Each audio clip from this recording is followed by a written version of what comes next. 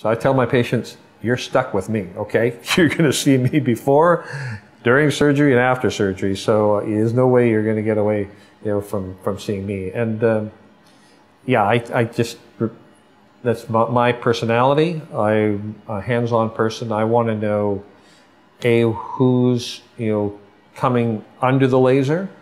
And the only way you can really know that is, you can't see that by looking at a chart and a bunch of pictures. You have to meet that person, find out who they are as a person, what their goals are, what their aspirations are, as well as evaluate the health of their eye and make sure that we're giving them what they want.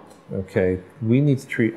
My belief is, I wouldn't operate on someone if they need to be treated just like my family member, myself, my kids, whatever it be. So that's my philosophy. So I'm kind of rigid about it. That's what we do. I'm the guy.